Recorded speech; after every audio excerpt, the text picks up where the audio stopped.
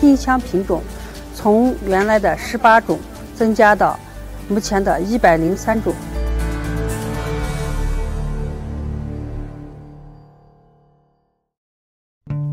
Every summer, the plateau city of Xining sees lilacs in full blossom featuring the streets. This is thanks to the efforts of Zhang Jinmei, a plant expert and a delegate to the upcoming 20th National Congress of the Communist Party of China. 效果好吗？还是哪个效果好的？这还是顶芽效果好的。顶芽它对生长优势有呀啊。Over the past 30 years, Zhang Jinmei, together with her team, has been dedicated to finding solutions for lilac growth and breeding in the plateau areas.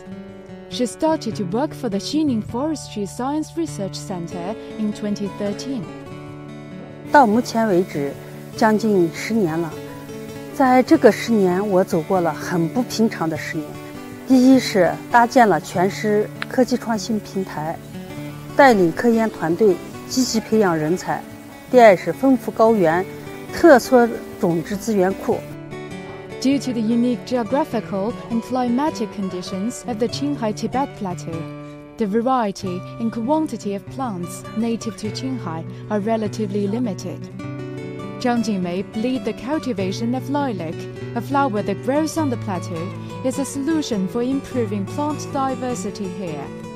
During lilac blossom season, Zhang and her team will go into the wild and look for more lilac varieties. They select and cultivate the lilac varieties to make them more adaptable to high-altitude areas. Their efforts contributed to the establishment of China's only lilac germplasm bank at Xining Forestry Science Research Center. 丁香品种从原来的18种增加到目前的103种，实现可繁育的品种69种。Zhang's colleagues spoke highly of her dedication.